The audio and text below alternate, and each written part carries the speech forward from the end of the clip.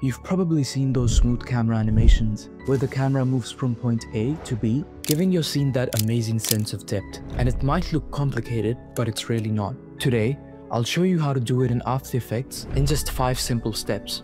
Step 1. Make your layers 3D. Select your layers and click the 3D cube icon. And if you can't see it, just press F4. Now, you can adjust the Z position, which is the third value in the position property. What this does is, higher values will push the layer back, while lower values will bring it forward. You can spread things out to create Z depth. This gives you that parallax effect, where closer objects move faster than the ones in the back. And if you're just using a simple composition, you can just pre-compose it and make the composition 3D. Step 2.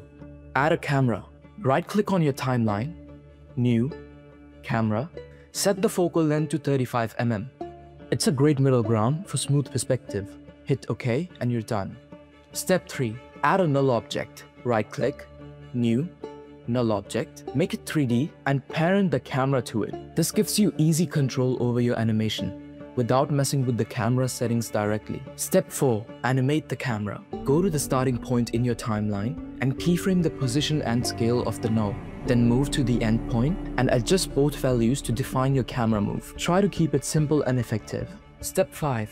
We're gonna smooth it out and add motion blur. So select your keyframes and hit F9 to easy ease.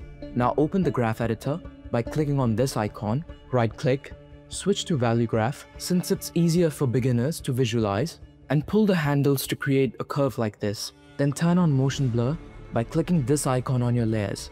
Now, your animation will look way more cinematic. Also, bonus tip, once you're confident with position and scale, try adding rotation, Z depth, or even lighting to take things further.